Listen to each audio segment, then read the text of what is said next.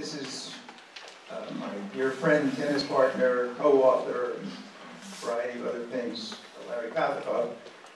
And I thought, instead of me always asking the questions, I would start out tonight by handing it over to Larry and have him ask me questions, since we are the co-authors of this book, Get What's Yours, Secrets to Maxing Out Your Social Security. And then we're not going to try to talk for very long, because one of the points of the book, I mean, the main point of the book was to be useful to people like yourselves who have specific questions about Social Security. I guarantee you that there's nobody in the country who knows the answers to those kind of questions any better than Larry does. Maybe there are a handful. Well, Jerry Lutz, our Social Security expert who read the book for accuracy, is in your league. He may even know a little more than you do, but there's a handful of people in the entire country. So, Larry, I hand it over to you, and you can start. You can be the interrogator. Okay, thank you, Paul. It's a great pleasure to be here at Gateway College, and happy to be with Paul. He's a good buddy, and that's been easy on the tennis court. So let me start by asking you, Paul. And one more thing. This is Yale at Gateway, and this is not cheating, because Larry teaches at Boston University and has for many years, but he taught here at Yale. That was your first university, right? Second. Second, okay. They fired me. Clear. But you went to the Council of Economic Advisors. Well, no, I went there, and then I came back and they fired me. Oh, okay. So both. So, mixed feelings. Yeah. But, Paul, let me ask you this question to get us going. How is it that you came to be my co-author? I want to ask how much fun it was. But why don't you relate the story about how we came to get the book? So, it was a little more than 4 years ago. We're playing tennis. When I say playing tennis, I want air quotes around the word playing, and possibly around tennis also, now that I think about it. We just hit the ball back and forth and going from story. And Larry likes to punctuate these games, if you will, by interrupting with ideas he has. Come here, I want to ask you. So in one of these interruptions, one of these junctures, Larry says, what are you and your wife Jan, what are you doing about Social Security? Now, this is, how many years ago? Yeah, a little more than 4 years ago. Yeah, 4.5 years ago, something like that. And I, being a know-it-all, self-styled know-it-all, I should be in quotes also, know-it-all. I say, don't worry, we've got it all figured out, no problem. Jan and I are both waiting until 70, because we know, we're cognoscenti, we're in the know, and we know that if you wait till 70, you get the maximum possible benefit. We didn't know how much more, to be honest with you, but we've gotten those Social Security statements year after year, and I've read them diligently, and it said if you wait until 70, you get a lot more than if you wait until 66, and I thought, let's see, how long am I likely to live? Well, if I live until 83, that would be the break even, and my father lived to 99, and my mother till 90, so I figured to live to more than 83, and after that point, I will be collecting more in benefits than I would have left on the table waiting from age 66 to age 70. Follow? Because you get a higher benefit if you start later. So the benefit is 76% higher if you start taking it at 70 versus 62. Let's not do numbers yet. My main job at the book was to rein Larry in, and that will be my job, even as he asks me questions. And so I said, we're waiting till 70, we've got it all figured out. And he said, you said... I said, how old are you and Jan? And I said, well, we're 66, well, we're just about to be No, 66. you said, I got it figured out, don't ask. I had to push him like 5 times. No. And he was getting angry. And he finally... Now you can imagine what co-authorship is like. He was beginning to get a little sense of it. It wasn't 5 times, it was 2 times. But go ahead. Yeah, it was really tough pulling this information. All I was asking is they... So he tells me, I guess Jan's a little bit older, maybe 6 months older, maybe a year older. So Paul's 65, Jan's 66, and he tells me this finally, and I said, okay, I'm going to make you $50,000 in the next 2 minutes, and you're going to take me to dinner. Deal? And you said, yeah, sure. But I mean, it was that kind of, yeah, sure. It was like, if you think I'm a know-it-all, I'm not even in his league. Although I know he knows a great deal, you understand. But I figured, I got this figured out, and he's off on his high horse again, and so forth. And I said, sure, I'll take you to dinner. I think I said anywhere in the world, $50,000. And I thought it was preposterous. The little glimmering of skepticism about my own position on this, mind you, because it seems such an audacious statement. You know, $50,000, and he's going to really have egg on his face when it turns out he's all wet. So maybe there's something. And then you explained to me, because he had asked, we're taking spousal benefits. And I said, no, spousal benefits, that can't be for us.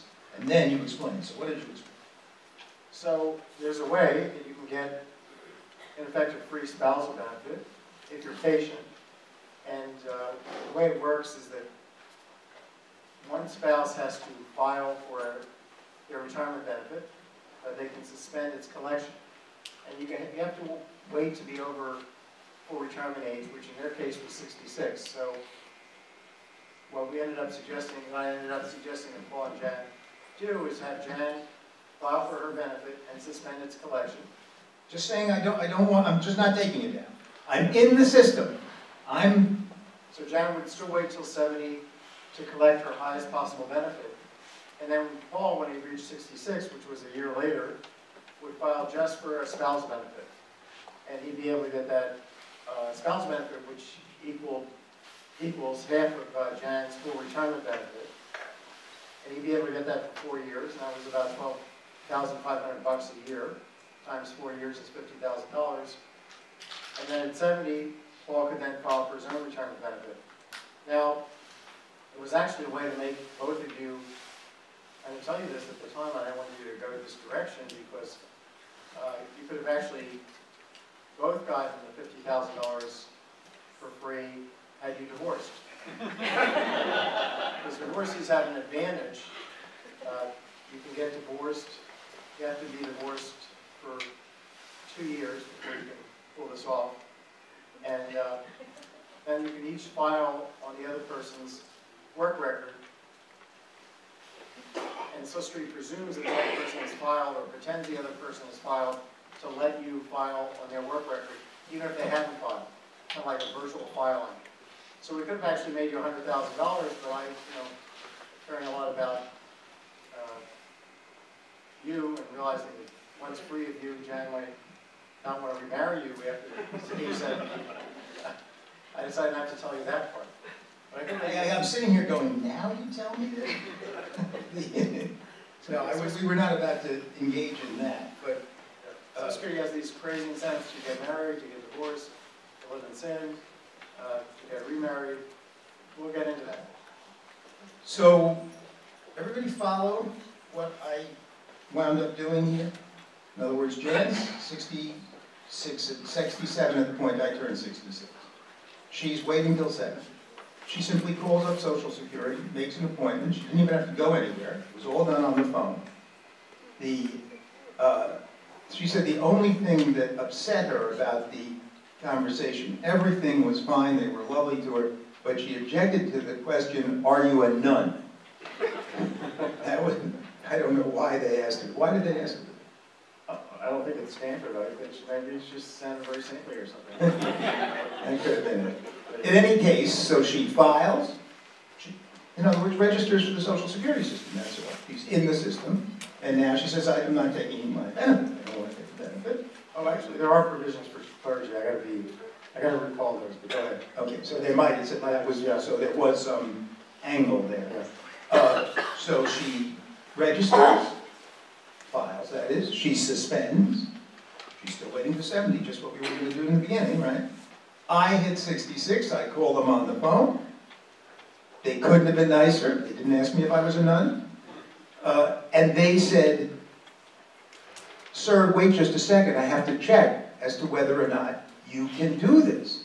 So this is now, you know, the actual official Social Security person that I made an appointment with, to be on the phone with. And she checked with the supervisor, came back online, said, thank you, sir. She couldn't have been nicer. Said, thank you, sir, I really appreciate this. I didn't know you could do that. But I will tell everybody who calls from now on, because we're committed to giving you the highest possible benefits, the benefits which you've paid for and to which you're entitled. And I think it was about, it wasn't quite 50,000, I think it was about 11,000 something per year. It added up to 45, 46,000. I never actually calculated exactly, but it just came and they deposit it in your bank account. I mean, you tell them it's automatic deposit. You only pay taxes on 85% of it at most, those benefits. We'll get into whether that's fair or not, but that's the way it works. And suddenly there was this income stream. For me, it was pure gravy. But for me and my wife, but for most Americans, this is a way to subsidize, help pay for your living expenses while you wait until 70. This is an inducement. This is a reason to wait until 70 because if you're married or we're married for 10 years, right? Then you can get this benefit, half of the benefit that the spouse gets at age 66, right? That's what's called the full retirement benefit. The maximum is if you wait all the way till 70. But the full retirement benefit is on which this number is based. You get 50% of it as the spouse. That's the spousal benefit. And it allows you to wait.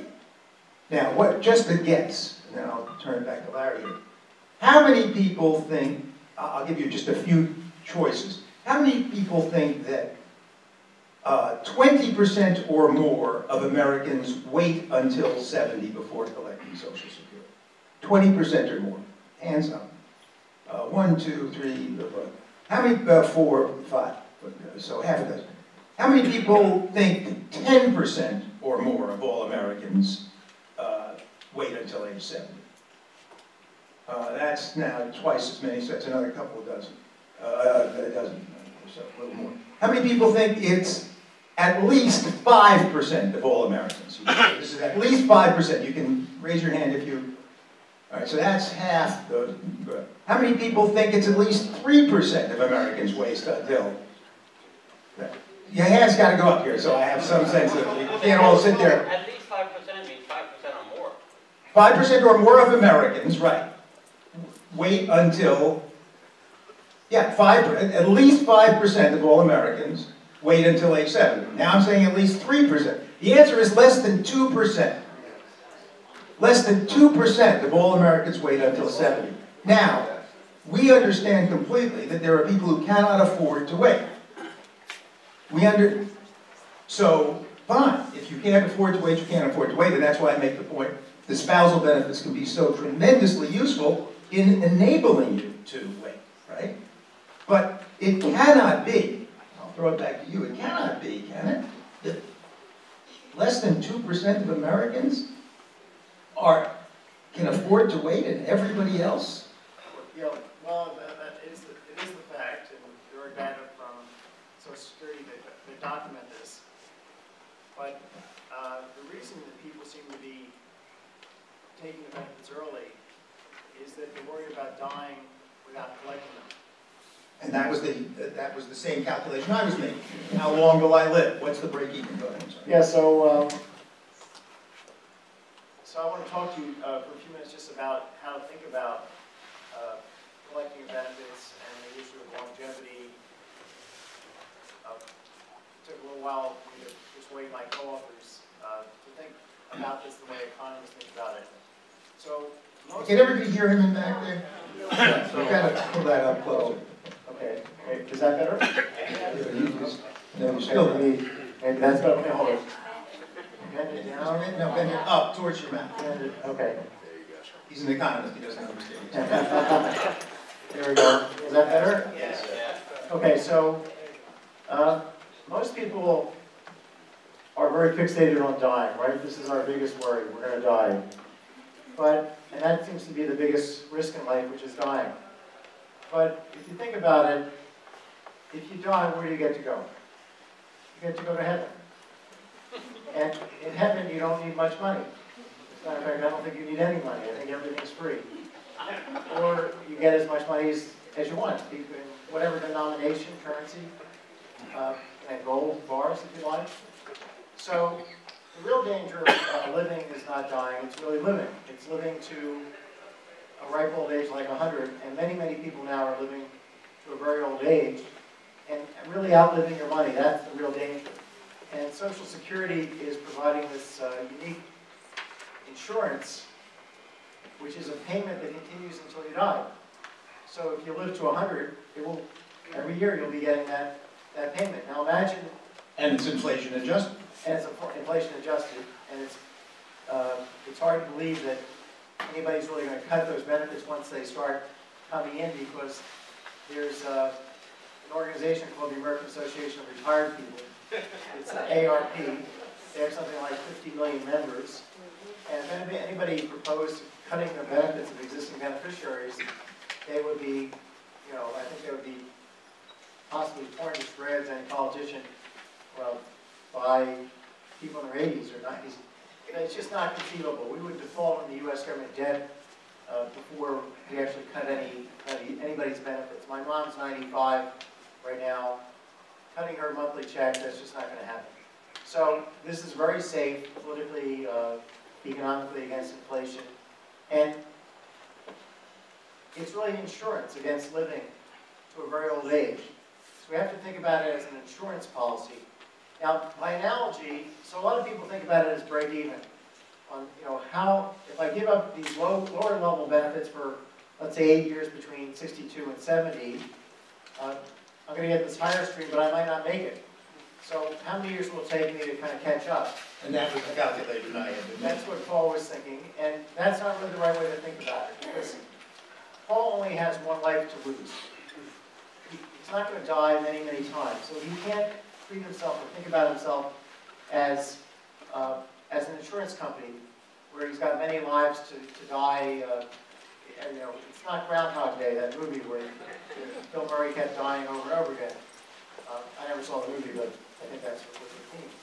You have to look at really the worst case scenario. Just like when it comes to buying homeowners insurance, we don't think about that on a break-even basis. We don't say, well, gee, I've got this $200,000 house, and the probability that it burns down is very small, so I'll take the probability of it burning down, very small number times the $200,000.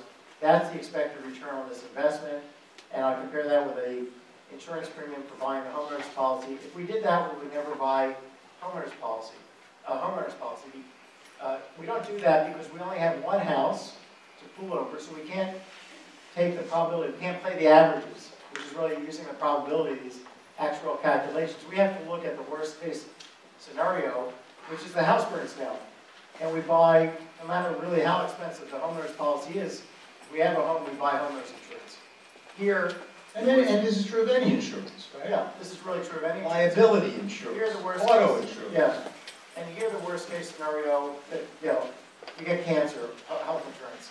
Auto insurance, we crash the car, total the car. Here the worst case scenario is what? It's not dying tomorrow because we'll be in heaven. It's living to 100.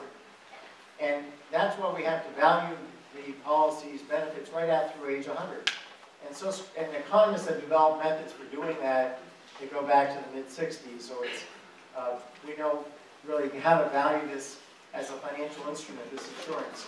It's not so straightforward with homeowners insurance or health insurance, but here, because it's a stream of payments which has some similarities to some other streams like a bond stream, it can be priced out. So this is Social Security is providing this very valuable insurance, and it has to be valued the right way, out through, all the benefits out through 100. The other thing is that when they design what's called actuarial increase, how much they increase your benefits if you wait to 70 versus taking them earlier, they used a 3% inflation-adjusted real rate of return. This is too difficult. This is. Well, let me just say, it's a very, even if you were thinking about this on an investment basis, this is built in a very high rate of return that you can't get today on the market. Let me just put it that way. Yeah, and the simplest way to think about that without going into the real rate of return is that for every year that I waited between 66 and 70, and I am now 70, and collecting my full benefit, every year that my wife waited, our benefit increased by 8% for each of those years, inflation adjusted. Now, I don't know about the rest of you, but getting 8% guaranteed inflation adjusted is, Larry's using a lower number because of the working in actuarial. If he dies, nobody gets anything, so it's not exactly like a bond. We have to make that distinction, but so part of the 8% is compensating him for the possibility that he'll die and nobody will get anything. Right. It's an annuity. Those of you who know what an annuity is. So your kids don't get the money after you die. So if you take that out, you still have a rate of return that you can't get anywhere else. And that's the beauty of the importance of waiting until 70. And my wife and I could afford to do that, so it wasn't an issue for us.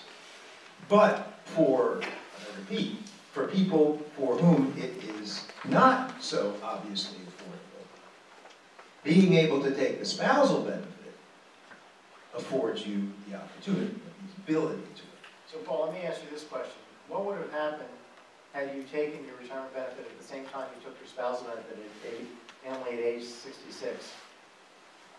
If I tried to take them both, I would have gotten the higher of the two. So you would have wiped out your spousal benefit? Yes, if I'd taken it at 66, don't they just compare the two? They give me the higher of the two, and then I would never have gotten a spousal benefit at all. Right.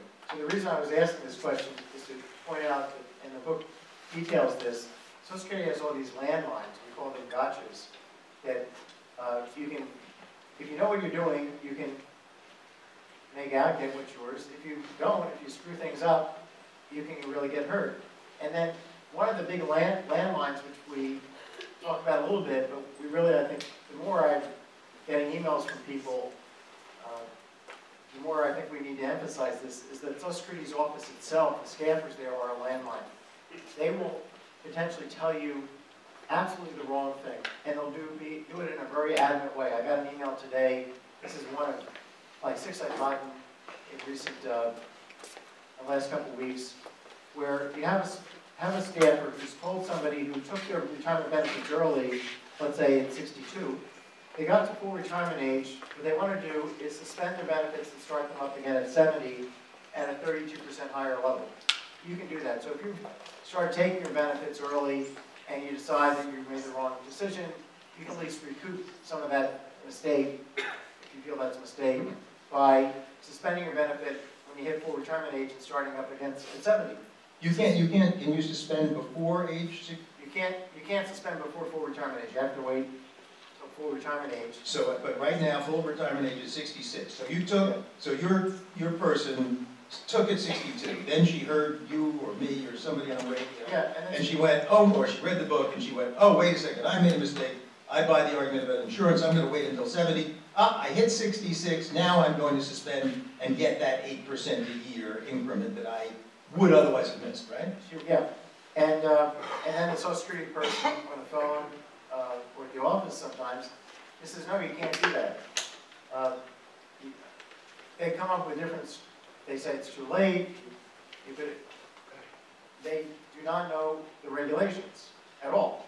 So I have asked them to, these people, to actually put me on the phone with the Social Security person to merge me in. and to try and this.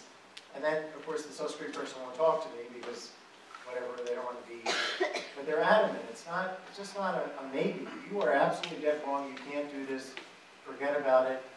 When it's actually there in black and white in the regulations. Now, Social Security has 2,728 rules in its handbook. And then it's got something called the Program Operating Manual System, which has perhaps 200,000 to 300,000 rules about those 2,728 rules. So, and they're written in a language, these rules about the rules and the rules themselves are written in more or less a foreign language. So you have to be very knowledgeable about what these terms mean. It took me a very long time to figure out how to read this language. And of course, I was fortunate to be able to talk to people at Social Security at their Office of the Actuary, their headquarters in Baltimore, who are really expert and who would say, oh, this is what this really means. So it took years to really unravel what Social Security's rules were about. And, you know, when I learned about free spousal benefits, full spousal benefits that people like, you know, Paul and other people could collect, then I started writing in my column. I've been writing Paul had me write a column for his PBS NewsHour section of the website. And so I answered it's called Making Sense. And so if you go there, and he answers questions every Monday, or today it's a Social Security puzzle, I guess today. It's called Ask Larry. And people have been writing in for 2.5 years with their specific questions, which some of you, I assume and hope, will have in just a few minutes. And these people are also reading this column for 2.5 years. So I get emails from people that say, I've been reading your column every week. It's gone on for 2.5 years. So they figured out already what they should do for themselves, but they're reading this because it becomes like a Sudoku puzzle. So today I wrote this column called the Social Security Puzzler, and I put out well, I'll tell you the case I put out, and then I'll turn it back to you, Paul, and perhaps talk me more than I do here to share. But I took the example of a 61-year-old husband, and the wife is 45, and they've just adopted 2 children. One is disabled, age 5, the other's age 3. And the question is, what should they do? The husband is retired, the wife has stopped working. She actually made more money in her shorter period of time than he did. I asked in the puzzler, how many cases do you have? This is a very complicated case, it turns out. I asked, in some cases, like Paul's, it was very straightforward. I could answer in 2 seconds, or 2 minutes really. And I had a friend, Glenn Lowry, who didn't know about widow's benefits. I made him $120,000 in about a minute. He had to pay for dinner too. I have a friend, Dana, he got married very late. He has kids they're still in high school. I made him $15,000. Had I talked to him a couple of years ago, I would have made him more like $45,000 on child benefits. I really regret not having thought about this. Just on the spur of the moment, I said, Dana, what are you doing with Social Security? And how old are you? Same thing. This was just the other night. And he just picked up $15,000, just like that. And he's a painter. He's not, you know, high income earner. So and he needed the money. So in this case, the puzzler, it turns out that I have a company where we have a software program called Maximize My Social Security, which for $40 can help you figure out exactly what to do. And so I took this hypothetical household and I ran them through our software. It turns out that the software went through 31,612 cases. So that was the answer to one of the questions. How many cases do you have to do? How many different collection strategies? Because there are all these months, these different benefits. The husband could take his retirement benefit starting the first month when he hit 62, or the next month, or the month after that. You know, all these combinations. And the wife, when is she going to take the benefits? And when should we file for the kids' benefits? What month exactly? So, 31,000 cases. You have to figure this out in your brain. This is what we have set up for Social Security for people. And by the way, I'm not opposed to Social Security. I think it's doing great good. I think it just needs to be fixed fundamentally, so we don't have it kind of randomly redistributing between people that do and don't know me, or do and don't know, play tennis with me or with somebody else who knows about the system. Anyway, so the answer to that one was 31,000 plus cases. The second question I asked is, how many different benefits was this couple going to get through time if they followed the optimal plan? Well, and this was a low-income couple. It wasn't a middle-income couple. It wasn't. The husband stopped working, earning about $40,000. The wife was earning about $50,000 when she stopped working. They weren't zillionaires or anything. Anyway, I said, how many different benefits should they be taking through time? It turns out to be 10 different benefits. There's child benefits. So one child, for example, a disabled child, is going to collect first on the dad. The answer was the dad should collect early, not wait to 70 like Paul did, but start his retirement benefit at 62 so that the kids could start collecting child benefits on his record, and the mom could collect what's called a child and care spousal benefit because she's not working and the kids are collecting, and she's providing care for the kids. So she can collect a child and care spousal benefit. Now there's a family benefit maximum, so that comes into play here. But anyway, the disabled child first collects on the dad.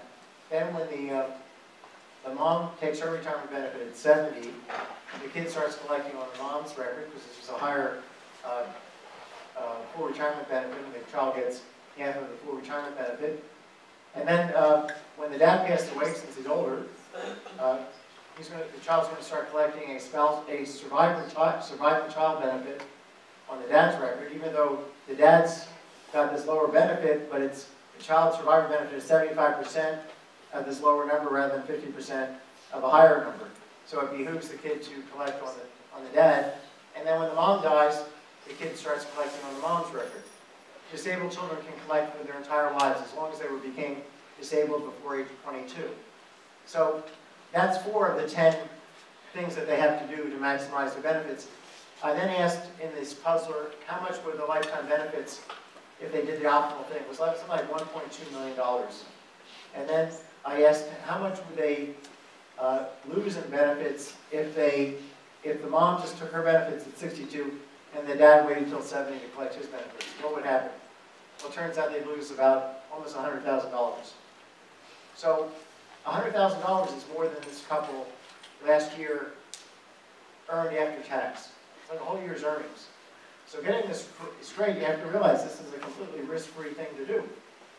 So why did we write this book? I want to get across that we're not trying to, Social Security's got a lot of funding problems, a lot of structural problems, a lot of inequities, but we felt that people should not benefit from the system if they know the rules and others not. We just felt that's huge inequity.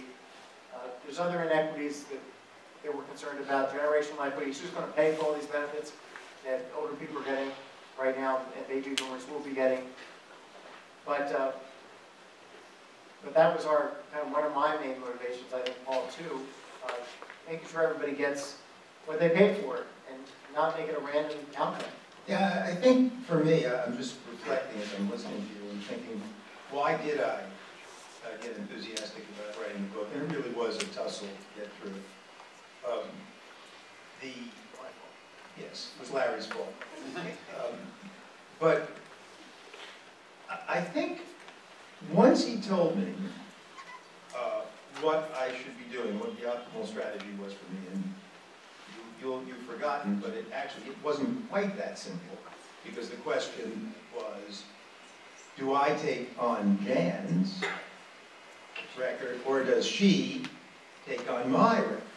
I earned more than she did, so, but she only would have a little less than 3 years. She's, I think, 14 months older than I. Looks about 5 years younger, but she's, so she would have only a little less than 3 years to collect on mine. I had a full 4 to collect on hers. So actually it was a kind of a close call, although there was more money in it from me taking from her than the other way around. So even that wasn't completely obvious or straightforward.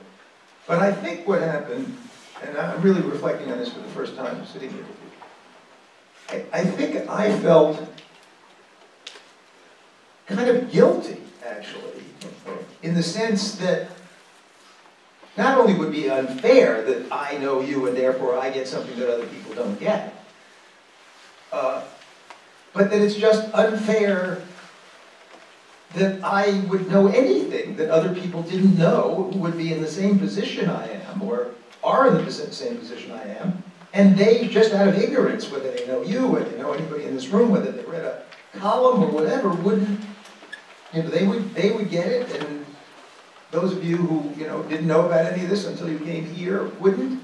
It's not any really deeply different than what you're saying. I'm just adding the element of guilt to it, because I think that was, in fact, part of what was making me feel like I had an obligation to get this out. I'm a public television reporter with the PBS NewsHour, and have been for 30 years. And my whole job in life is to make economics more accessible to people, make it transparent, make it understandable, because people are so scared of economics. Making sense, that's the title of your website. Right, and making sense is the title of the pieces I do. And so the whole idea is to try to explain it. Explain the complexities of economics and make them simple. And it seemed like once I began to discover the complexities of Social Security, it seemed like a natural extension of what I did, and that I would be not doing my duty now that I knew that other people didn't, to not share. So, yeah, and you can just see, as we sit here and talk, he's given a particularly difficult case with the kid with the disability and so forth, but almost every case has complexities of some sort. Just what should we do? When should we do it? How should we do it? Are we making some mistake that's going to result in a gotcha, as he refers to them?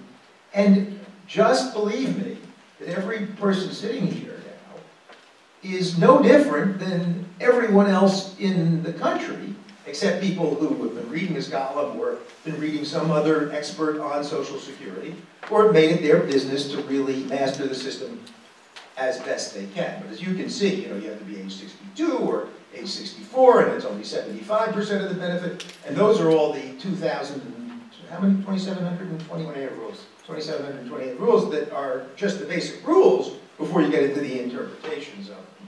And so that's what, we spent a couple of years, and of course you spent many years really mastering the system. With regard, the only other thing I wanted to say, and then I think we'll open it up to questions right now. But it is true, although we have no way of knowing how true, or how pervasively true, it's true that the people on Social Security, who work for Social Security, cannot be relied upon. It's not that they aren't the most well-meaning people in the world. They're just like us, right? But if you put yourself in their shoes, and you're bombarded with people calling all the time, and they're behind, and there are budget cuts, and there are, people coming into the office who have no idea what they're doing, you can understand, I think, fairly simply, fairly easily, how difficult it is, and how you don't even have time to master the system, and it's almost impossible to master. This is an economics professor. When did you first start Maximize My Social Security? Software? About 4 years ago, 5 years ago. So, and I still have to consult the book when I'm, trying to figure out what somebody should do in such and such a circumstance. And Larry is checking with an expert every single week, right? Who sometimes corrects you. Yeah. So it's completely understandable why people in the Social Security system would be giving you bad advice. It's not that they mean to, it's just that they don't know. But all the more reason for you to know, because otherwise you're at their mercy. Yeah, I think it's a little, I guess I have a slightly different take. I think the fact that they're so adamant when they're so often so wrong, that really bothers me. Well, but we hear the worst cases. This is where we disagree on what's going to happen to Social Security, and we disagree on the extent to which this system has been rigged as opposed to just morphed or evolved into the complexity that it has now. We disagree on the issue of how helpful or non-helpful are the people in Social Security. I've had personal experience with them, as has my wife. He hears the bad cases. But the bad cases are not just when you hear. There was one of our reviews on Amazon in the beginning. There are hundreds now, or more than 100 anyway. But one of the very first reviews, we were kind of low in the number of stars because somebody had given us 2 stars. So I went and said, how dare they give us 2 stars?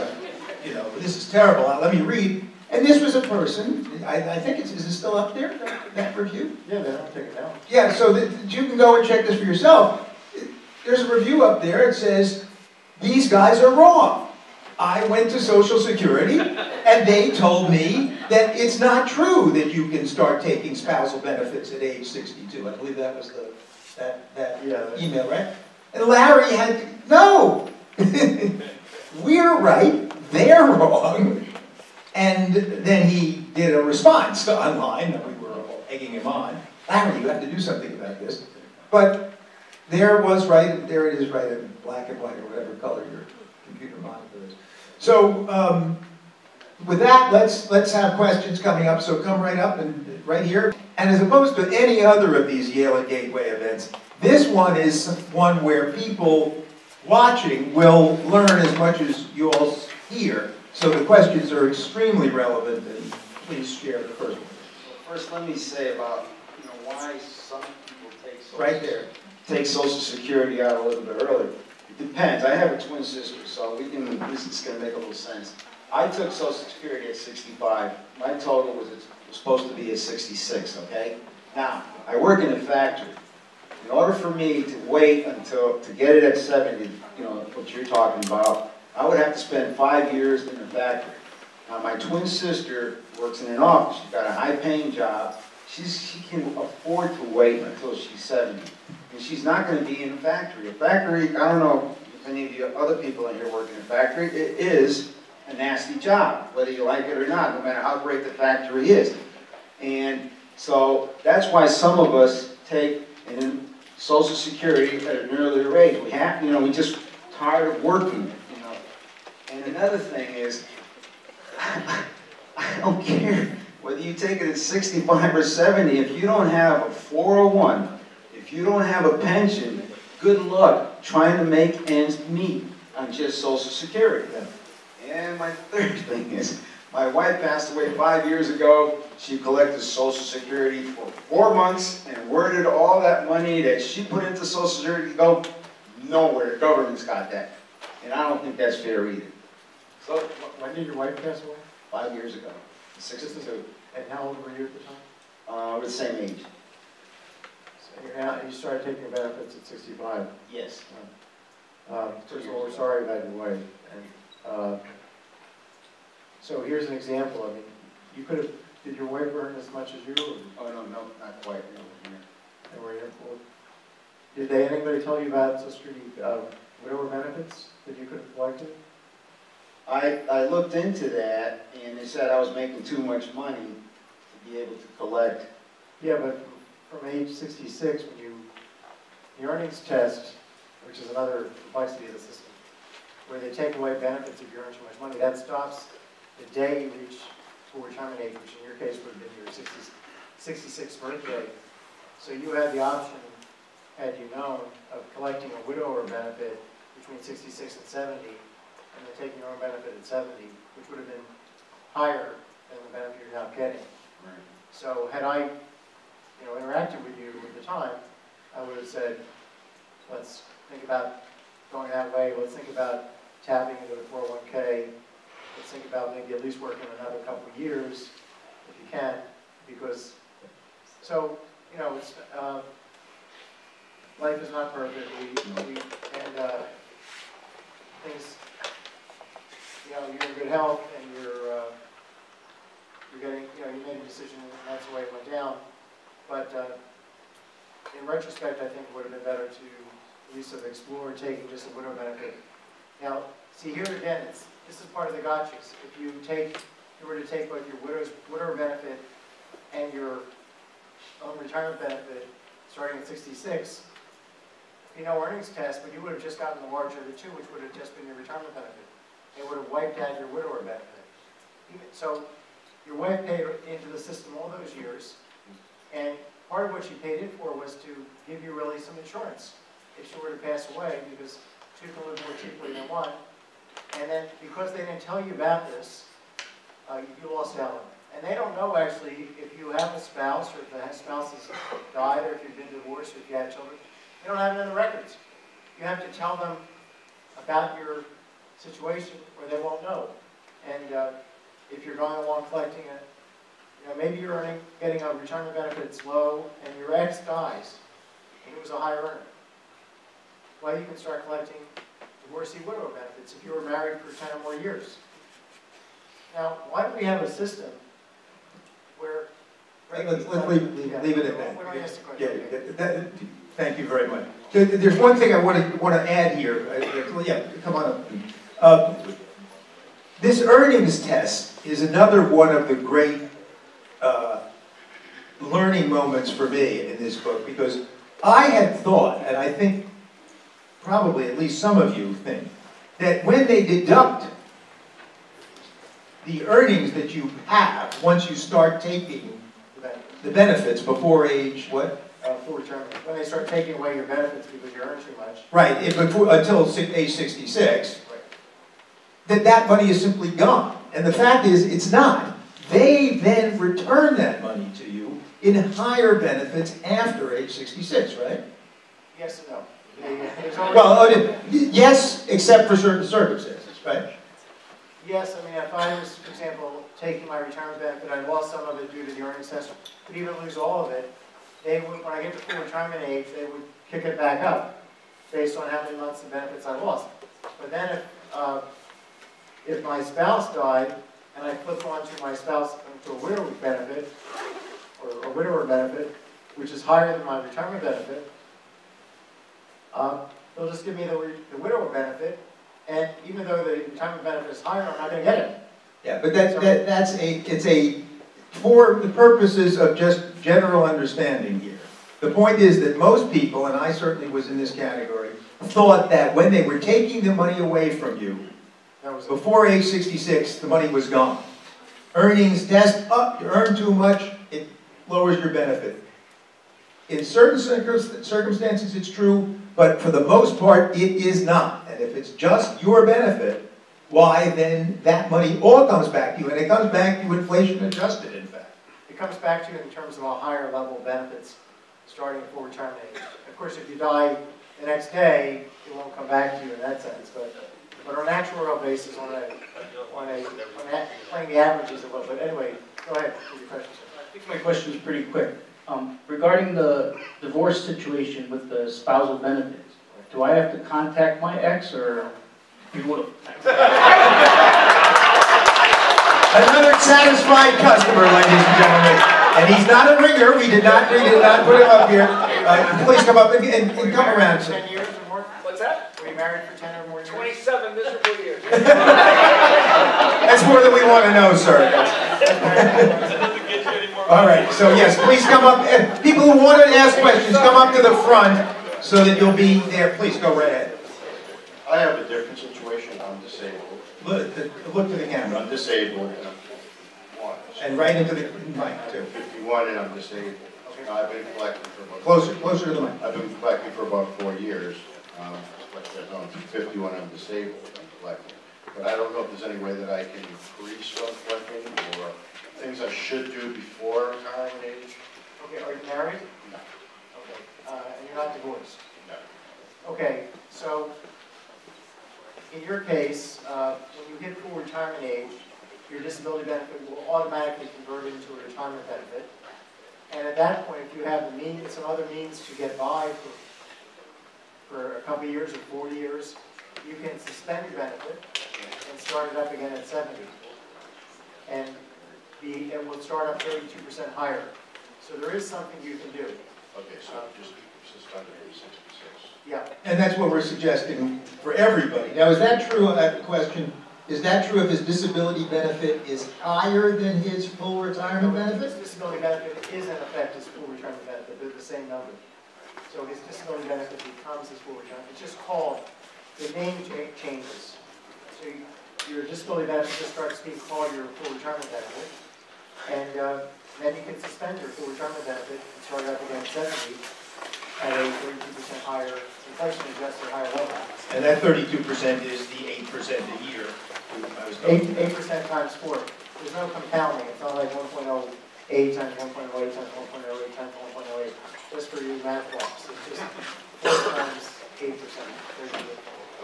And if it makes sense, that would be the way to go, financial situation. Yeah, if you can swing it, that would be the way to go. If you feel you have a pretty high maximum age of life. Not expected, but maximum age of life. Right. Okay, good. Please,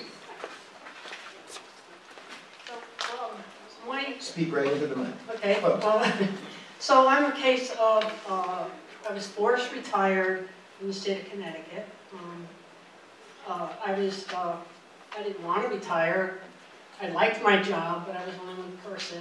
And so anyway, physically, I was basically used and tossed out. And so my options were just quit and get another job, or take our Social Security disability insurance, and that's it. There's nothing else to do. So here I am with only 80% income because it's hazard. It's from workers' comp. So I only get 80% of my income, along with, of course, everything gets taxed as well. I don't know if anything changes once I turn 66 with my Social Security disability retirement, because it is connected to my employer. I don't know if at some point they won't take 20% back, or I'm kind of confused as to what's going to be there for me. Now, are you married or divorced? Divorce. Okay, and were you married for more than 10 years? Yes. Okay. And your ex is alive? Yes. Okay. Well, so if your ex was a much higher earner, it's possible that you could collect what's called, a spousal benefit. For example, at full retirement age, you could apply for a divorcee spouse benefit. If perchance the divorcee spouse benefit exceeds your own retirement benefit, which is your disability check, then you could collect the larger of the two. Then also, if your spouse dies, if your ex-spouse dies, you can basically collect his check as a divorcee widow. That's 100% of the full retirement benefit. Yeah. He's remarried, by the way. It doesn't matter. That doesn't affect you. That doesn't matter. So, the other thing is that you have the option of suspending your benefit, just like Mr. Prior Gentleman, suspending your benefit and starting up it again at 70 at a 32% higher level, starting at full retirement age, you can do that. Now, the 20%, I'm not sure whether you're talking about the Social Security, you're getting the Social Security disability benefits, right? Right. And the way it works is my Social Security and my retirement, if I do have a pension, that combination cannot equal 100%. It always has to equal only 80%. Okay, so this is not about Social Security, it's more about the workman's comp. Right. And let me ask you a question. This employment for the state, that was covered employment, right? You were having Social Security taxes taken out. Okay. So, yeah, I don't know about the state's workman's comp rules, but I think it's some kind of a tax that they're imposing on they're reducing your workman's comp because of your Social Security disability benefit, it sounds like. And of course, that's nasty business. And I think it's just, we have, to me, a war with the bureaucrats. Larry, before you get into your war with the bureaucrats, just how old is your husband? 62. 62. Ex-husband. Ex-husband, yeah, I'm sorry. Yeah, your ex-husband has to be, to get a spousal benefit, he would have to be 62 or older, and you would have had to be divorced for 2 or more years, but I think that's probably the case. Yeah, you were married for 10 years, so, yeah, but he'd have to be a much higher earner than you for you to collect a spousal benefit. What would actually be, they would give you a retirement benefit. The way they would describe the larger of the two is you're getting a retirement benefit plus an excess spousal benefit. And it could be that if the larger of the two is really your retirement benefit, the excess spousal benefit would be 0, and you wouldn't get anything. So I think probably the best hope, unfortunately, is in terms of getting higher benefits for you is A, if you can manage to file and suspend, or B, if your ex were to pass away. I'm not wishing any death on anybody, but if that did happen. Yeah, I'm not either. Nice guy. Nice guy. Okay, so let's hope you live another time. Thank you. Okay, sure. Yeah, well, you want to come back and make this comment? No, please. I'm also a retired state employee, and I believe in her case, it's actually a disability pension rather than workers' comp. Right. And it's actually state law rather than Social Security, so it's a whole different set of bureaucrats. Large part of the audience is Gateway students. I'm more likely that many of them believe that their parents or grandparents probably won't be cut. But I'd be also believe that if I would ask for a show of hands, the majority of them would say the system's going to be bankrupt by the time I retire, and it's all meaningless. Very good. And it has nothing to do with what you're talking about. No. It's the final chapter of our book is Larry and I and our third co-author arguing about this very issue. So we're happy to have an opportunity to argue once again with Larry. It, by the way, relates to the what we've been talking about, because I think that is part of the reason that people even now don't wait until 70. In fact, I know this is the case because there have been studies done. People think the system is going to run out of money. And so, damn, I better get my money now. Now, Larry, who is probably, well, he's one of the handful of Social Security experts in the country, and he is also one of the handful of most prominent scolds, Chicken Littles even, with respect to how broke the Social Security system is. You see him nodding proudly. So part of the reason that people think that the system is going broke is because of Larry. And people like it, saying, oh my God, we're bankrupt, and so forth. But even he is telling you, as we sit here, that certainly for current and proximate, that is coming soon, beneficiaries, there's no problem.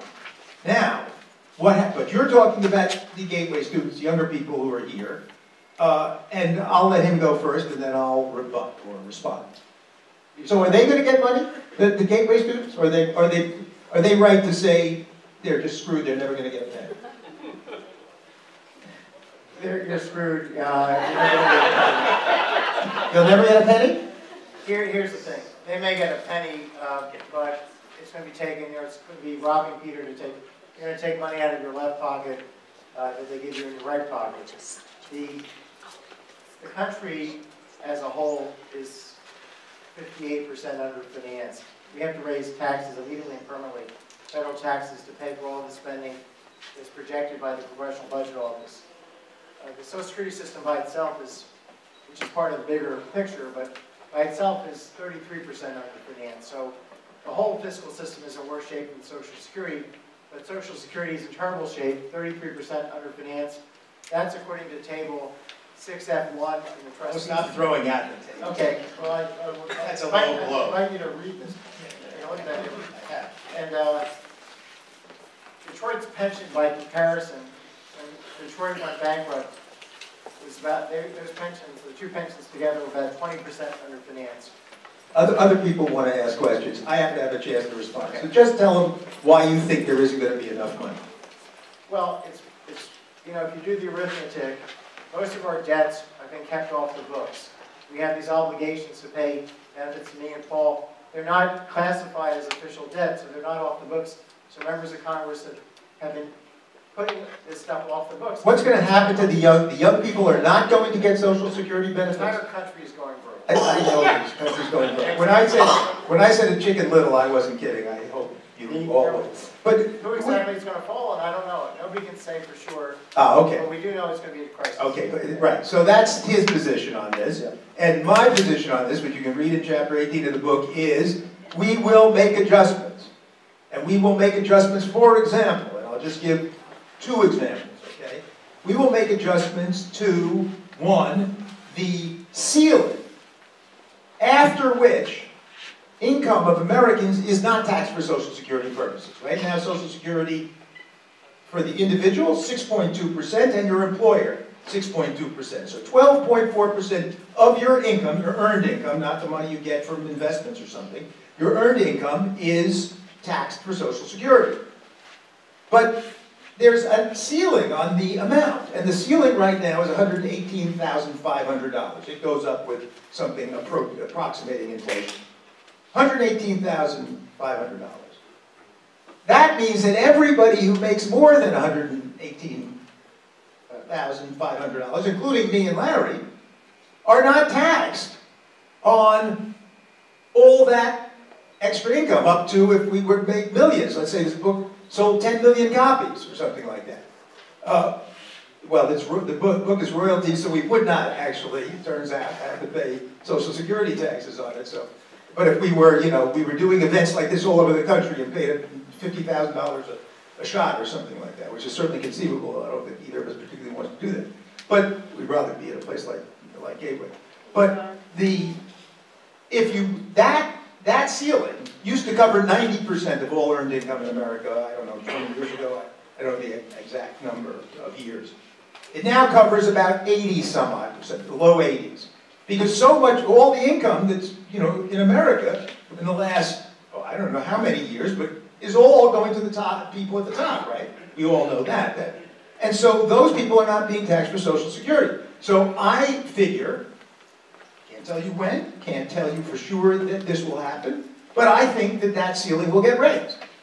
And if you raise that ceiling, according to the Social Security Trustees Report, if you raise that ceiling back to covering 90% of American earned income, as it used to be, that would cover about a third or a fourth, depending on the time frame you use, of all the current gap that Larry's talking about.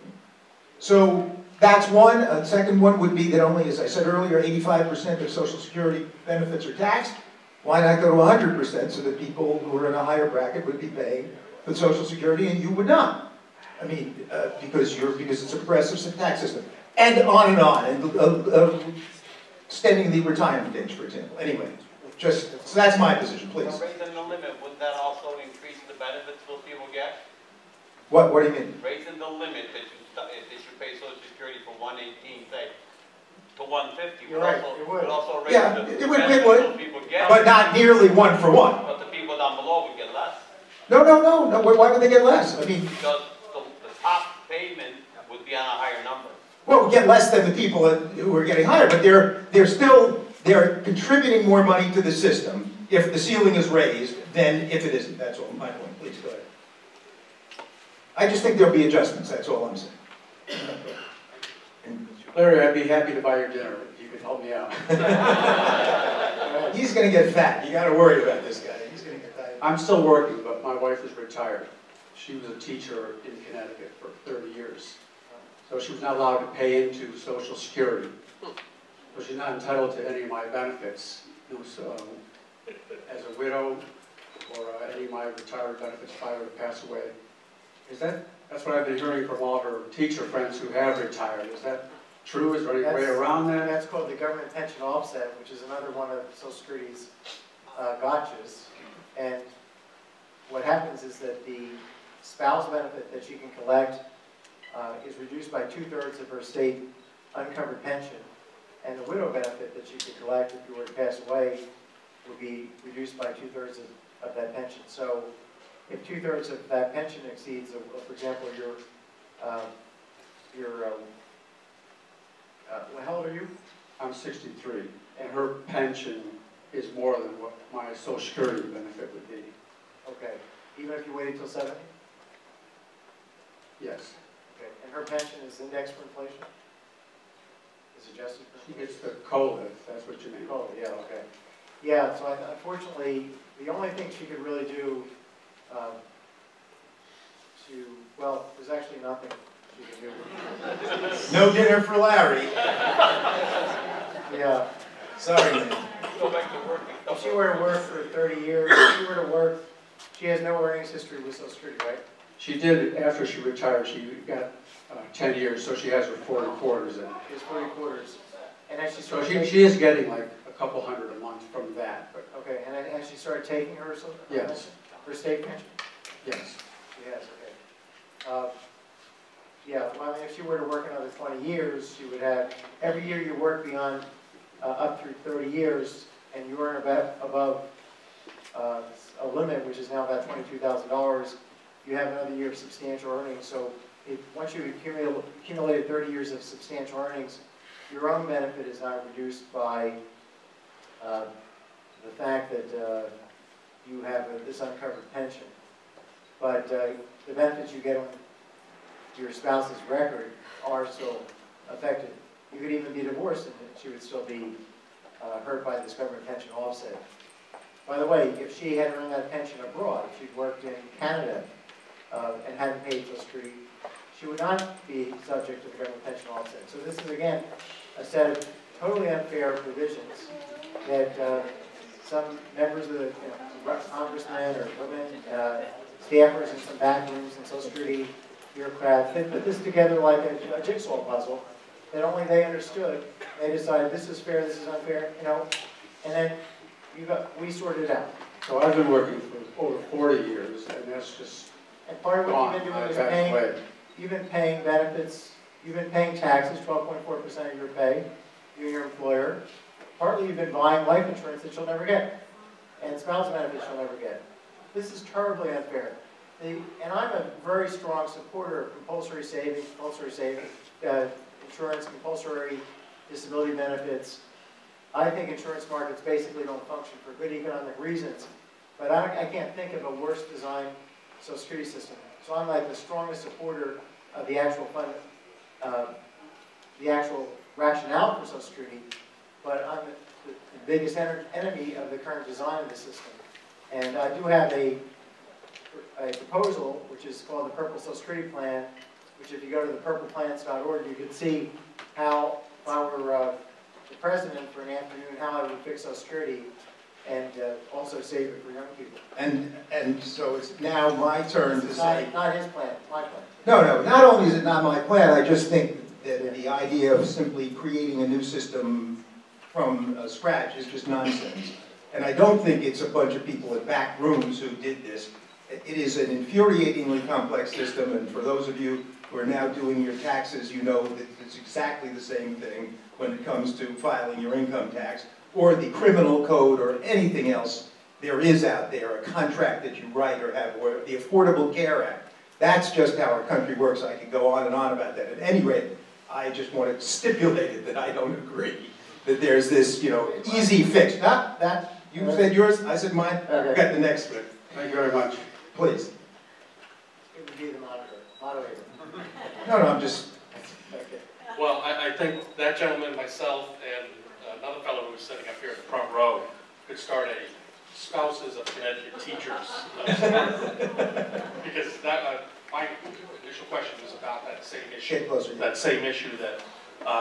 and look that way. Yeah, do the decisions that my wife and I have to make always have to consider her Connecticut retirement income? And I think you've said clearly that there's no incentive for me to pass away first. Although that may still happen, because she would not probably benefit from that. The spousal benefit that you mentioned, the strategy up front, if I was to take that, is her... Here's the thing, if her pension were to start, if she could start her pension late, after, let's say she's now 62, and she could delay taking her pension, her state pension, till maybe 66, and they would compensate her for delaying, just like Social Security compensates, then she could take a spousal benefit, or you could die, one time, because this government pension offset doesn't kick in until she starts to collect her uncovered pension. But Larry, when you say if she could, there is no current policy in any Maybe state. the state of Connecticut could change the Yeah, well, I think that's probably a tall order. I don't know, maybe. Look, this wouldn't cost the state of Connecticut anything. It would help all these teachers, potentially, they're coming along, get Social Security benefits, and get out from under the GPO. For at least a while, maybe 4 years. That's what your support group should do. Do you follow? I hear you. All right, and the spousal or the survivor benefit, you mentioned survivor benefits and widower benefits. Are those the same thing? Survivor benefits are a code word for widower benefits, and also child survivor benefits, and also parent benefits. If you were taking care of, for example, I'm taking care of my 95-year-old mom. I'm the main financial caregiver. And so I can deduct her on my income taxes as a dependent. Were I to pass away, she would be able to collect 82.5% of my retirement benefit. And my siblings, I realized at some point that my siblings knew nothing about this. And therefore I wrote them an email, which they've probably forgotten about, saying if I die, you can collect, you can apply and file, and mine can collect 82.5% of my full retirement benefit. And that's a survivor benefit too. Okay, thank you. I have SSI, and I don't work. I'm student here at the as you see, I am disabled, and I would like to have social security disability. I don't know if it is possible. So you have supplemental security income, and you'd like to see if you could collect disability benefits. So I'm not an expert on the eligibility. Let's step back. There are two disability programs, both paid through Social Security. One is SSI, Supplemental Security Income. That's not really a disability, it's really just low income program. Well, it's also for people with disabilities. Early on, I know a number of people in that category. Low income due to disability, it's all a little fuzzy. So, but that's SSI, that's what she's talking about. Then there's SSDI, Social Security Disability Insurance. And that's, you're saying, can you get SSDI? You get SSI now. But you're asking, can you get SSDI? That's the question. Yeah. And there, you would have to talk directly with Social Security, and there are regulations about how, when you became disabled, were you working within a few years, or a certain period of time before you became disabled. So, unfortunately, I'm not an expert on that, on your eligibility. That's one of my areas of learning that I still have to do. I don't know the regs about qualifying for disability as well as I should. The distinction is SSDI, Social Security Disability Insurance, is if you worked and contributed to the Social Security system. SSI is often, I don't know if it's exclusively true for these people, but people like yourself, but that SSI doesn't have anything to do with how long you work. So one is people in the Social Security system who worked in logged quarters of income, Social Security income, and the other one is independent of that. So have you talked to Social Security about whether you're eligible? Well, then you should go and check. Tell them exactly when you became disabled, and if you were working under covered employment. Were you working before? So you've never worked? Yeah. So then it's an SSI. How old were you when you became disabled?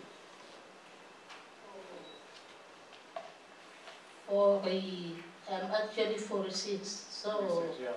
I became disabled when I was 39. Okay, and you hadn't worked in covered employment? No, not yet. I see. Yeah, so then it's another issue that got you. It's, unfortunately, I don't think there's any way to get covered by it. Had you been disabled before age 22, you could collect on your parents' record. But that's not the case.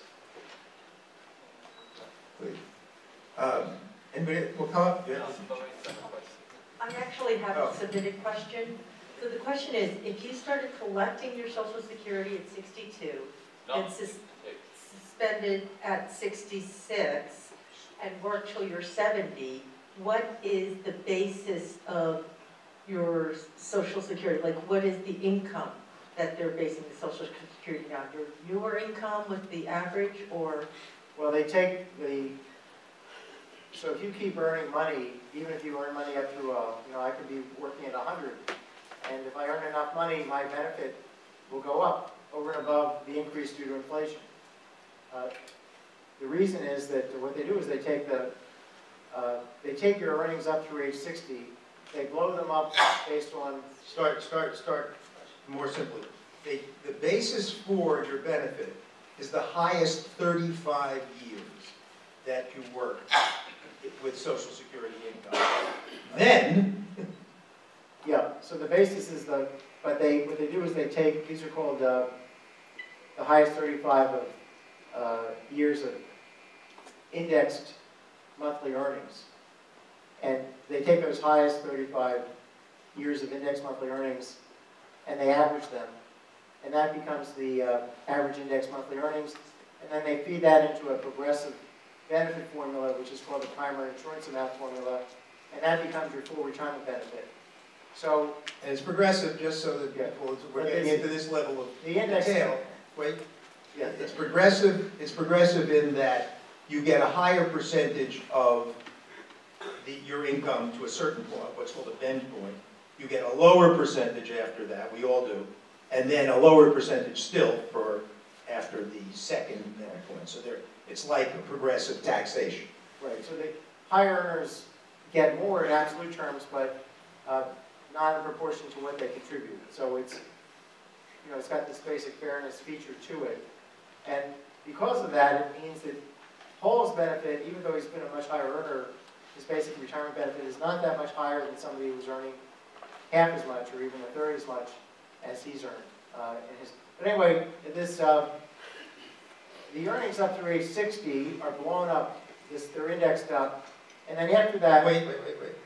And what he means by that is, say the earnings was from 35 years ago, and it was a low nominal amount because there wasn't much inflation, right? So there's been a lot of inflation since, but the dollar was worth more. So what they do is they take that year's worth of earnings, 35 years ago, and they account for the inflation since. It's not actually the inflation, it's the wage growth in the economy. Yeah, well, the average wage growth. Yes, so that's but a big difference, Paul. Because one is... I'll let me do the explanation, and then you can do the wage growth is an attempt. This is why we had so much fun writing the book. Yes, you can see the frustration even as you watch it. It is, in essence, trying to adjust for the fact that the dollar was worth more back then, but it's going to be a lower number. And so you want the number to equalize the numbers today, and I think the easiest way to think about that is in terms of inflation, which is what they're trying to do. So they use wage growth as the index. So when he says index, he means they're translating those dollars into today's dollars, okay? And they're doing that for each of the years in the past, but only up through age 60, and they're doing it based on wage growth, not on inflation. And wage growth has been higher than inflation, so that matters significantly.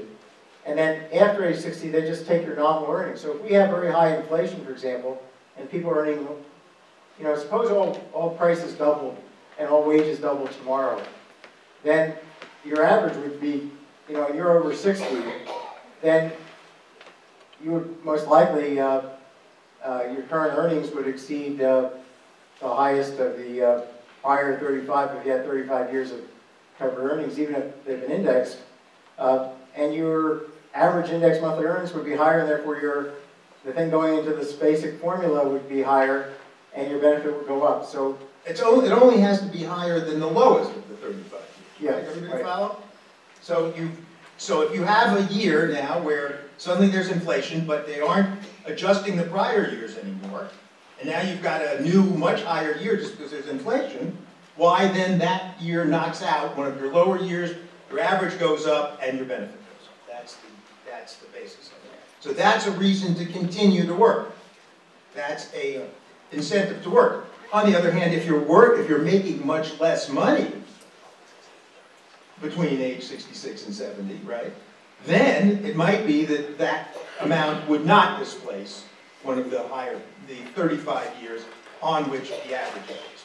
Good? Is it 35 consecutive years? No. All right, I think we one more. Okay, cool. Oh, all of you. Oh my.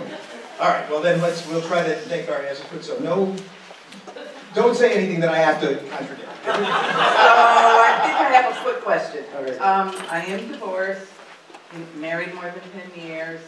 How do I have no idea what my ex has made in the last You could, something. Will you don't, Social Security give me an idea, like if I'm trying to figure this out? as you get close to, how old are you now? I'm 65 this Okay, if you go into their office and show that you were married and then divorced, they'll tell you what your ex's full retirement benefit is. year. Okay. They won't tell you the earnings history. That's viewed as private property, not your property, private information. I think that also is. Just answer. The answer is they will tell you something. It's not everything you, and because you're close to retirement age or at retirement age, they will have to tell you. Okay. But if you were 45, they might not even have to tell you anything. So how do you plan for retirement if you can't figure out about your divorcee benefits? The answer to her question is yes. I have one other really quick Good. question. Go ahead. If I suspend, if I take spousal and suspend at 66, and all of a sudden come along at 68 and can't do it and need to take my own, can I do that? Can I It'll not wipe out- suspend at 68 instead of 70? Yes, you can. Okay. You could. Well, you don't want to suspend because this is very, very important. All you want to do is file for your divorcee spousal benefit.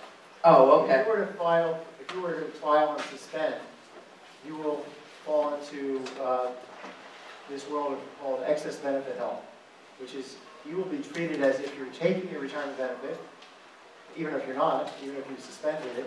They'll compare it with your spousal benefit. They'll give you the larger of the two. They'll take they'll take the difference between the two and give it to you, which could be zero. And Tell her what she should be doing. yeah, don't suspend. Yeah, she does File for your divorcee spousal benefit, and then if you need to take the retirement benefit, which would be higher, you can do it any time between 66 and 70. And what does she have to bring to the office? She has to bring proof of marriage certificate? Marriage and proof of divorce. Yeah. Okay, That's what thanks. you need. Okay, great. Please, next.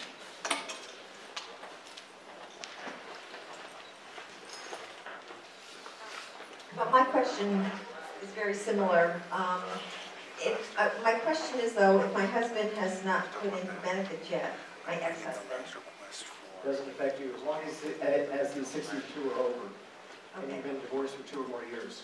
and what about his present wife? How do She can collect on his record. He could be married four or 5 times for 10 or more years. All 5 wives, exes could collect. We have a chapter about William T. Gigolo in the book. It's very funny. About this guy goes through life just collecting on the exes.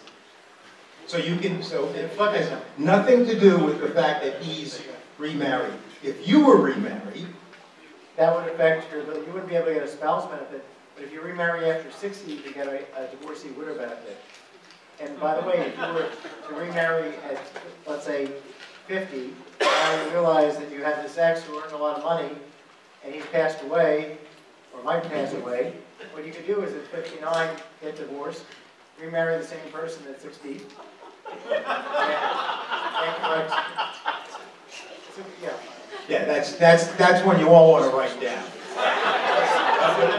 And if I just say, when you suspend a spousal, does that affect the wife's benefits? Is that deducted from their benefits? Because you're now collecting part of theirs? No, if you suspend, you can't suspend a spouse benefit, you can only suspend your own retirement benefit. That's the only thing you can suspend. Okay, great. Next. Yeah, just pass the baton. That's a good way to do it. Yeah, my wife is, she started collecting at 66. There's 3 more months before she hits 70. Can we pay them back? No, unfortunately, you only have a year to do what's called a withdrawal of your filing for your retirement benefit. So it's beyond a year. It used to be you could do it at any time and pay it back. And then, frankly, I started writing about this, other people started writing about it, and Social Security, out of the blue, changed the law. And they've also done some things out of the blue that hurt disabled people that I've written about on Paul's website. So, yeah. All right, so it's this spousal benefit. She got me crazy, right? I'm 5 years younger. Next year I'll be 66. Can I go on that spousal benefit?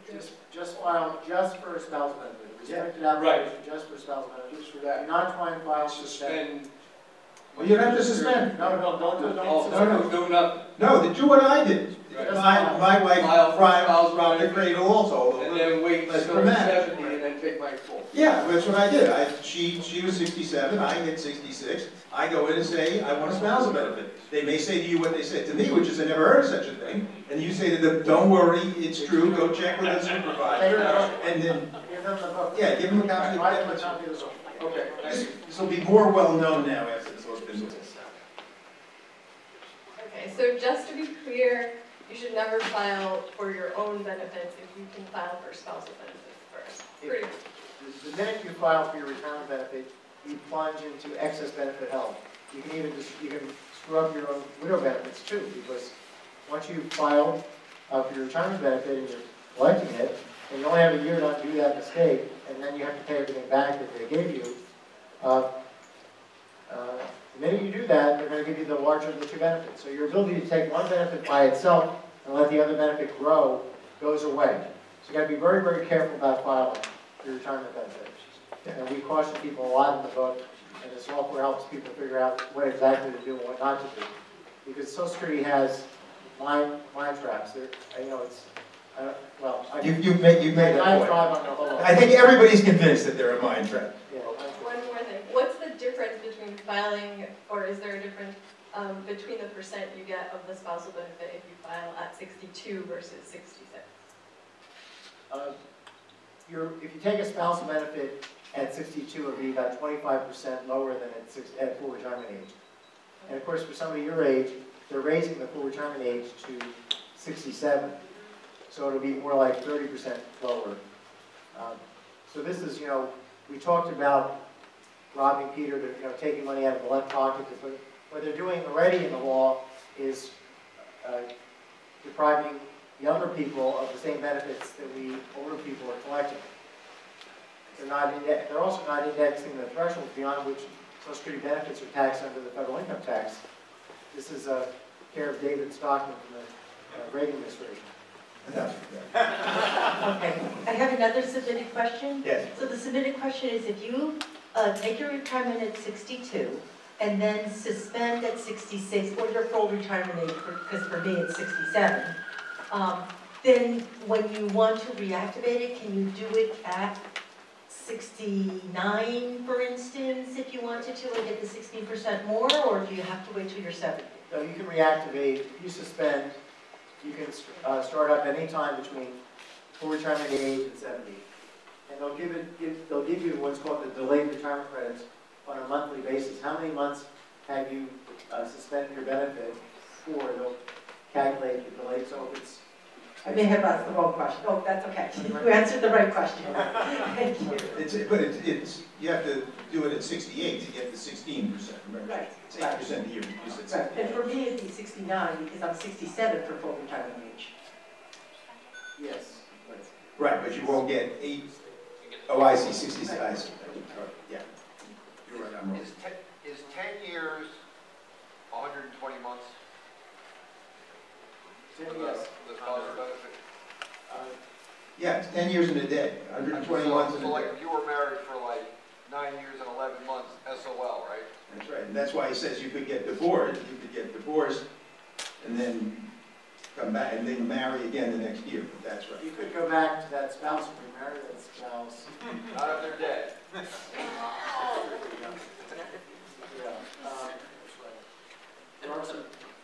But it happens. So, not everybody's known this till 90, and some people, like my father, died at 58. What has happened to all the money that people didn't get to collect? It's like, why is Social Security short now? Well, they're paying out, it is survivor, it's annuity insurance, it's longevity insurance, so it's paying off to the people that experience the bad times, which is to keep living. So the ones who gain from the system, which is they die early, not from the system, but if they're lucky and they die early and they don't have to pay for themselves, as conglomerate as that sounds, they're not going to collect, but on the other hand, they're in heaven. The ones who continue to live are in bad shape. They need the money, so they get the money. Now, why is the system in bad shape? It's because the politicians have promised these benefits in order to get reelected, and they call these benefits transfer payments rather than interest and principal payments on government debt. They put them off the books. They've engaged in accounting that would make Enron blush or Bernie Madoff blush. And now we have this monstrosity of unfunded entitlement obligations. State of Connecticut has these too, right? The more you do this, the more I'm going to have to rebut, and then we'll just. Okay. So, the part of the answer that's correct is the politicians are giving us, what we want, and we want higher benefits, and we don't want to pay for them. And that's true of every program you can think of. And Social Security is no different. And Social Security looks like you can put it off forever, and therefore it's not going to come a proper, and so you kick the can down the road. And that's simple as that. I agree with you 100%. Oh. Okay, so anyway, I'm sorry. Is there any, what do you think about if you work past your full retirement age, which is 66, and you can collect your Social Security, your full Social Security, with no limits to how much you make? Right. What do you think about that? As a policy? Well, as opposed to waiting to collect your money until you're 70. I would wait till 70. I really would wait till 70 because you're getting a 32% higher check every month from 70 to 100. And you look like you could make it to 150. I won't spend my money now because I'm not sure. Well, but remember that our real point here is, it's probably the most important thing we're trying to get across in the book, is this notion of thinking of your future self and being concerned about what it would be like and how dependent you would be and how unhappy you would be if you didn't have money. Here's a better answer. I wouldn't be unhappy, first of all. I'm very happy now. I live off of these dreams for the next 50 years. But if I can get my full paycheck, say, for example, I'm making $100,000 a year, I'm getting my full Social Security. Why would I wait to 70? Because it's more money. Yeah, but you don't have as good a health. You don't get to enjoy it as well. Here's a different way to think about it, which is. That's how I used to think, and he turned me around. So. If you have another way to think about this is that you may have some savings in 401k money, for example. So you can have a higher living standard now if you tap into that between 66 and 70. And also higher living standard later because you're taking advantage of this rate return that Social Security offers from waiting. So it's not a lose-win or a win-lose, it's a win-win. It's a higher living standard now and a higher living standard later. Assuming you have enough saved to do these things that you want to be doing now. That's all. But you seem to be stuck on something, and this is the issue. Stuck on. I retired from the city. Right. We did not pay into the Social Security system, but I had worked for 29 years outside of the city. Okay, so I think that's like 1 year short where they won't offset it. Yes, you have. So you're going to have very little reduction in your benefit because you have 29 years of substantial earnings. But I got a reduction, and my salary was reduced when I retired, and my Social Security was reduced. Okay, thank you very much. I have a good question. No, and it wasn't you. It's a little friend we had that I can't. Oh, no. I have. What were you? Do you want to come up here? And I Was there a mouse here? Yes. I see. I didn't think that was me. I thought, and I thought, man, have I really? I can alienate an audience, but this is ridiculous. I also have another submitted question. If you are widowed, divorced, widowed, at 62 you want to collect survivor and widow benefits. But then can you turn over, how does this go? I forgot what the question was. Then can you wait until you're 70 and collect your own because it'll be reduced at 62, or even wait till you're 66, collect your own that's not reduced? Yeah, you can, if you're, let's say, not working, not being hit by the earnings test, and you can collect a widow benefit that's lower than your on retirement benefit, at least that lower than it would be at 70. And what you can do is start at 60, not 62, you can start a year earlier at 60.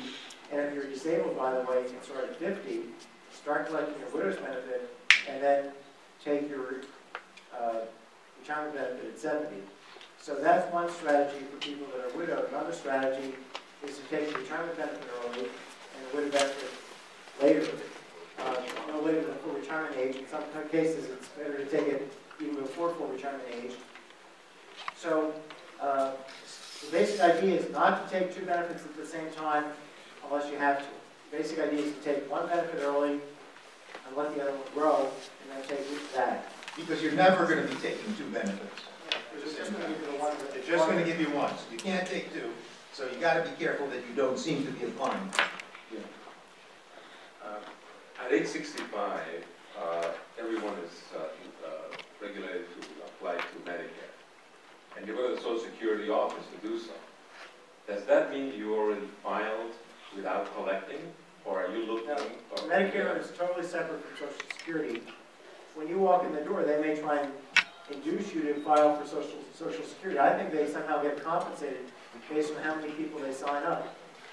And you have any basis for saying that? No, it's a hunch. But ask the guy's question. I think it's a well-informed hunch, but it's because they're so adamant about pushing people. But no, you can just file for your Medicare and tell them, no, I don't want to file for Social Security whatsoever. And there's two separate programs, and one filing does not invoke the other filing. So at 66 then, one should go back to the Social Security office and apply for the Social Security without taking the benefit until 70. Not necessarily, because if you file for your, it very much depends on your, if let's suppose you're never married, okay?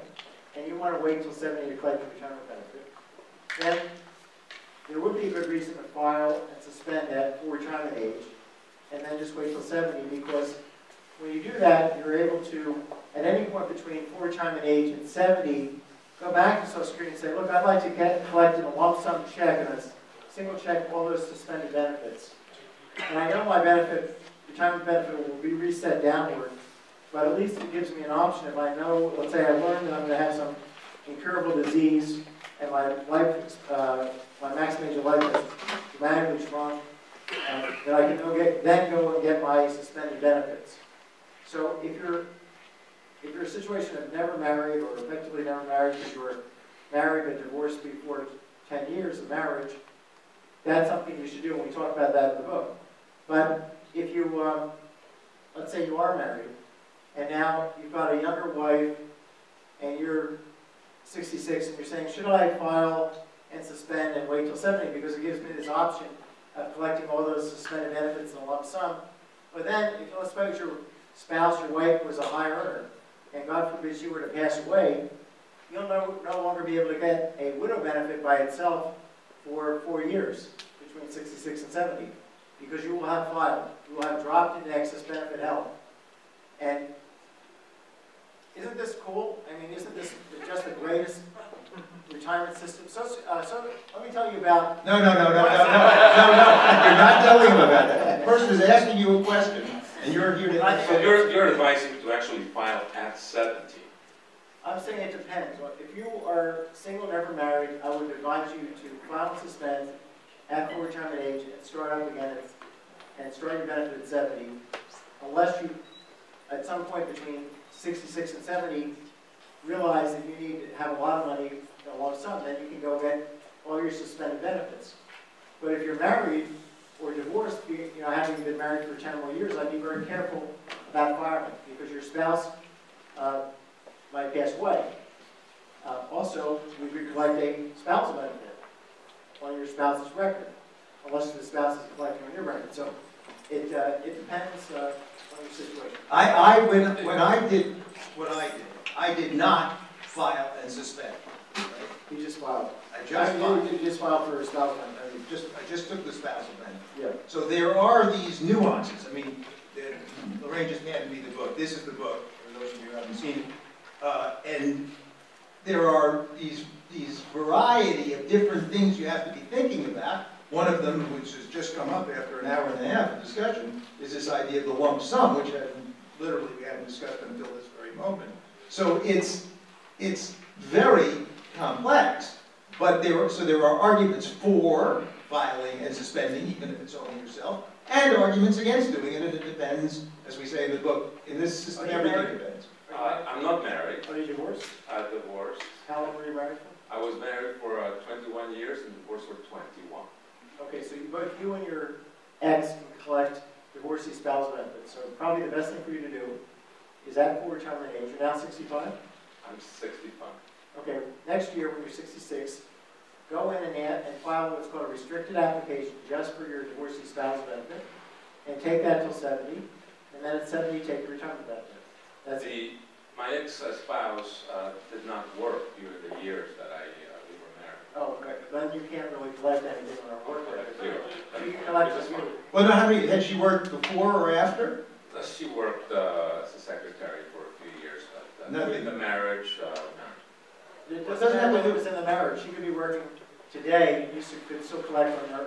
if she's working today. Yeah. All we need is 10 years of covered earnings, so it's 40 quarters. Okay, so, and you may think that there's no benefit there, but the benefit formula is so progressive that she might have been earning just, as a secretary, but you'd still get a significant payment. Maybe it's $500 a month, maybe it's $300.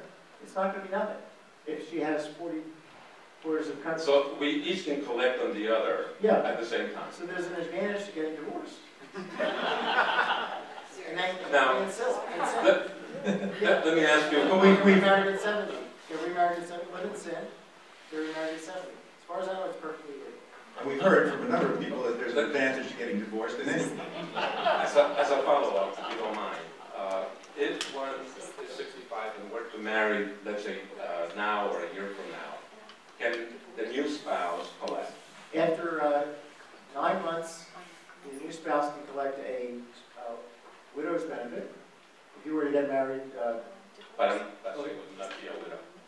if you were to get married and then die, then after 9 months, and there are some exceptions where you can die even before 9 months. And then if you stay married for a year, let's say you continue to be married, it only takes a year for your wife to qualify, your new wife to qualify for spouse benefits. So your old wife, your ex-wife, and your new wife could both qualify and get spouse benefits on your record. After 1 year of marriage with a new spouse? Yes. It's a hell of a pickup line.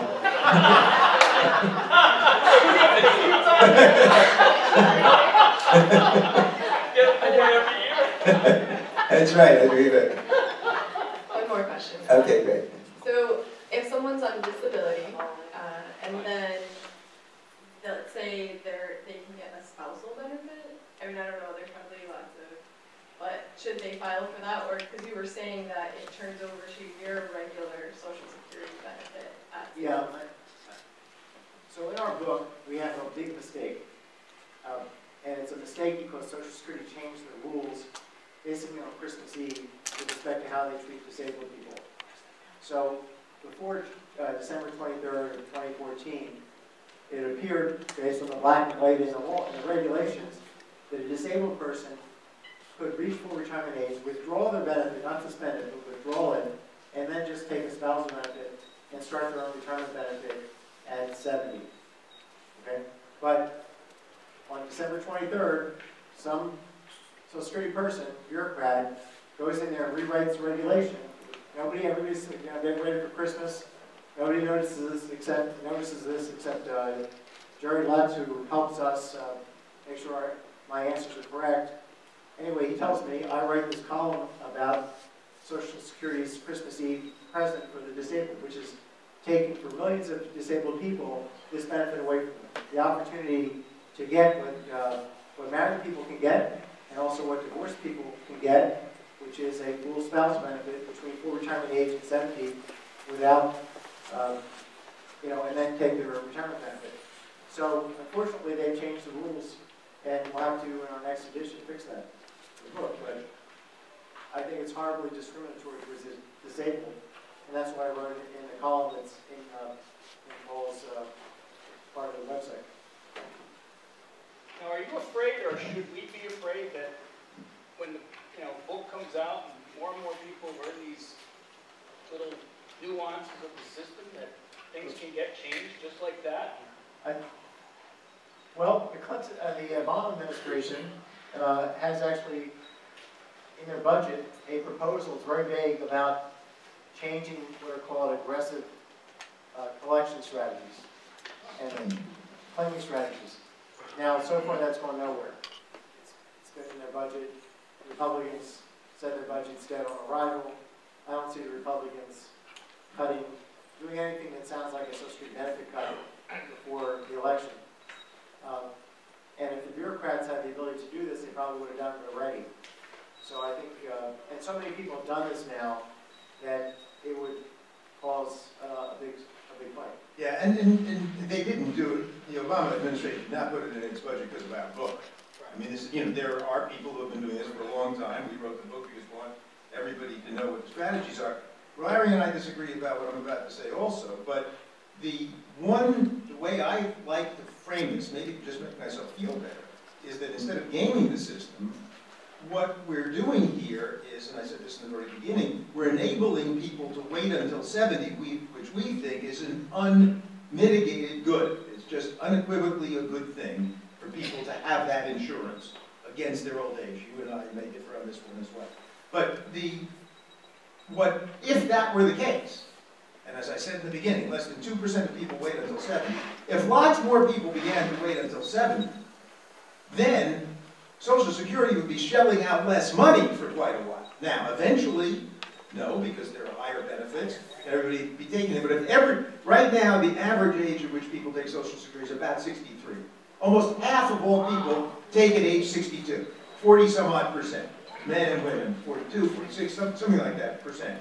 So if you moved everybody from 63 to 70, 7 years in which people are not taking benefits in order to insure themselves against outliving their savings. And that would have, at least for a while, arguably a beneficial effect. Larry thinks that would then get the politicians off the hook with regard to doing anything about it, which is a reasonable response. A lot of people aren't taking Social Security. I think you're wrong here. No, this is Social Security. What I'm trying to say is I'll tell you where I work. This is course, because I got a good pension and everything like that, good 401 and everything like that. And a lot of guys are leaving Sikorsky's at 6. Well, a lot of them are still working there. They're waiting for Medicare to kick in.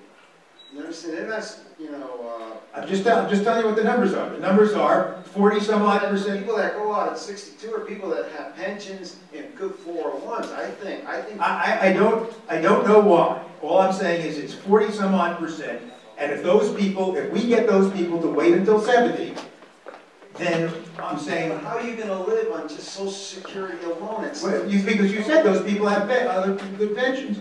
But I'm not arguing that, I understand that people can't afford to. We're completely cognizant of it. I'm only talking about the actual financial implications if we got more people to wait. That's all.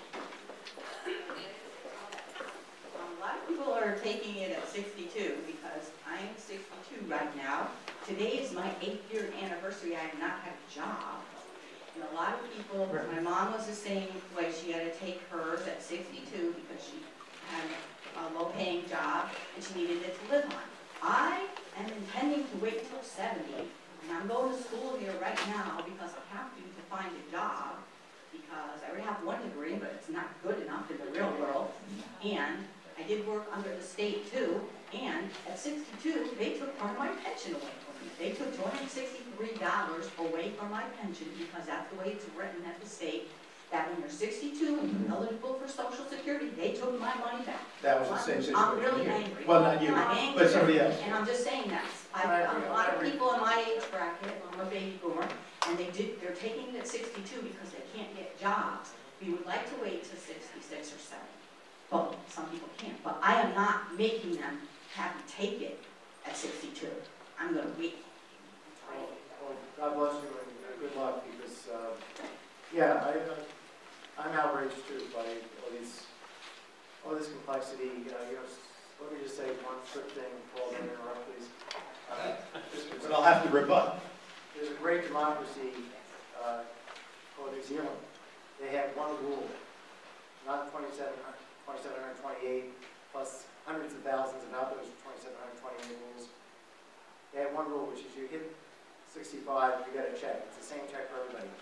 I'm not saying that should be our system, but I'm saying we can do better. We don't have to have the bureaucrats rule our lives and then give us the things that we're not expecting, like an integrated pension system, which is what you're putting, it's the Social Security integrated system, which, yeah, and you're going along, you had no idea about that integration provision, all of a sudden you're protecting yourself. I just would like to read, New Zealand is home to 3 million people and 60 million sheep.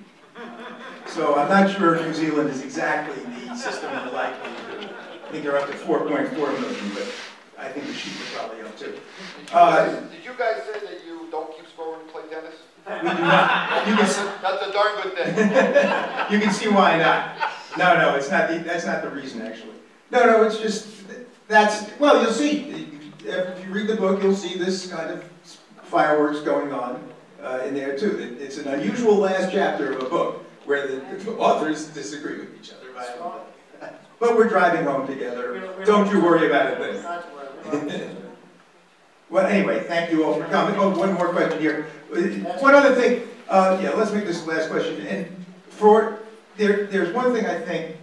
If you give Lorraine your emails, I know most people have left now, but if you give Lorraine your emails, I will send you what I have something that I've written up called an unchained letter. So it's like a chain letter in the sense that the idea is for you to send it to people you know, who will be, I promise you, some of them extremely grateful. And it mentions some of these strategies. It references Larry's column and where you can find it. It links to it. And of course it mentions the book, but so you don't have to buy the book, or your friends don't have to buy the book, but it is a way of alerting people. And so you send it out to them, they send it out to other people. And again, it's all in the interest really of trying to be as useful as we can. So if you give her your email, we will send you. You said that the rate of Social Security they take out of the checks is 13%. Is that just in Connecticut, or is that 13%? 13%, that's what they take out for your... Oh, 12.4, yeah, I'm sorry. So is that like state or... That's any Social Security, any federal. This is all a federal program. So as long as it's Social Security earnings, if you were working for the state or municipality, you might be paying into a pension system which is outside Social Security. That's what a number of people here have been talking about. People who are Connecticut teachers or married to Connecticut teachers. But yes, if you have regular income that's paying into the Social Security system, they take 6.2% out of your contribution, and they take 6.2% out of your employer. So that adds up to 12.4%. They make it look like you're only paying 6.2, but the employer's not doing you any favors. He's not paying your taxes for you out of the goodness of his heart. And so in effect, you're paying 12.4. So even right there, we have this obfuscation deceit, really, at the federal level, where the Congress has set things up to make it look like we're paying half the FICA taxes. Stop with the haranguing. Anyway, that's what's, you're getting that much taken out. And if you assume that and what he's saying is if you assume the employer would have paid you the money, instead of paying it to Social Security, well then they're taking it out of your hide. But you have people shaking their heads thinking that might not be entirely accurate. That is, they might not just have paid you at all. And that they're just forced to pay the 6.2% that they would not otherwise pay at all. Anyway, that's enough. Thank you all for coming.